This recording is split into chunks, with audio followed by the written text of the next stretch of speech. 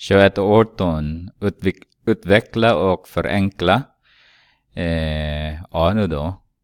Om ni ser den här delen är exakt samma som den här som jag ritar nu där nära. Och den här delen av uppgiften är exakt samma som den tredje. Så jag ska använda båda. Jag ska bara använda en annan penna. Lite mörkare kanske. Så har vi. Ja, nu då. Så har vi x upphöjt till 2 multiplicerar med, adderar med 2 multiplicerar med 5x. Adderar med 5 upphöjt till 2.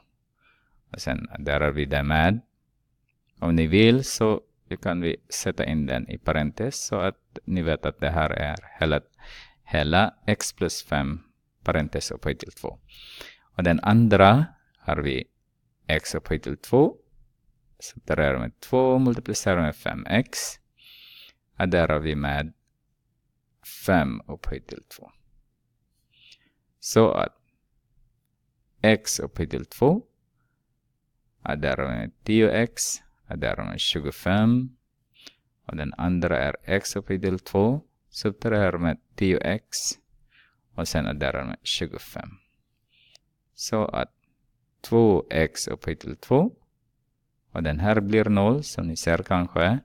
Adderar vi med 50. Sen vi har b. Den här hela är konjugat. Så vi ska använda konjugatregeln. Den första i den här. Så. Det vill säga x upphöjt till 2. Subtraherar med i parentes. X upphöjt till 2 minus 16 blir det.